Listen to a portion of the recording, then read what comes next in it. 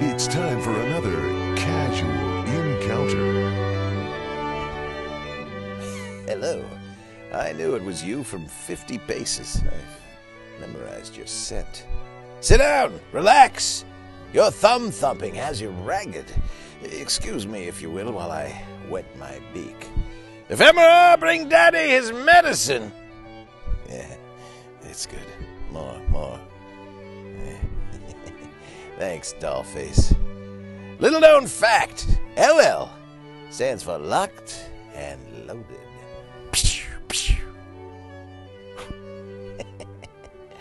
Now, where was I?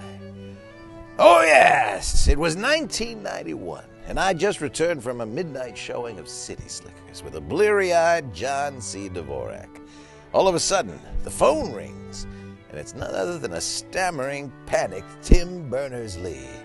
I say, TBL, you're normally TCB. What's the 411? Pick out the stems and seeds for Big Daddy Port, and let's get the straight dope. As it turns out, the next day he was set to announce the World Wide Web, when all of a sudden his silent partner, Jake Goldman, crawled into a tree and refused to come down. Jake was strange.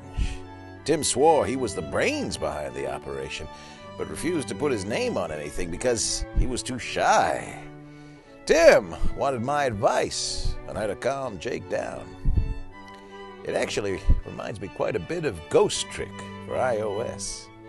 It's a story about a murdered detective who gets a second lease on life when he realizes he can go 4 minutes back in time and affect physical objects as a spectral phantom to prevent his own death. Ironically, it mirrors the story of the game itself. An underwhelming original for the Nintendo DS could have killed this game, but Capcom decided to give it a second life by porting it to the App Store. And it's a good thing.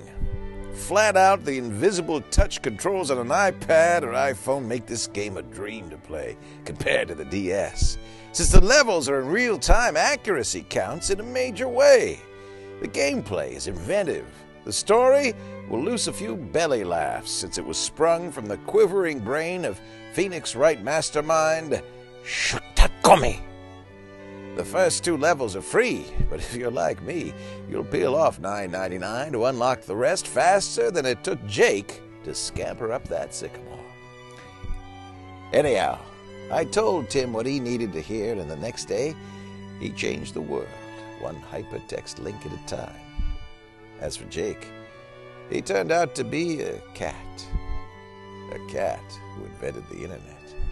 But that's a story for the next casual encounter.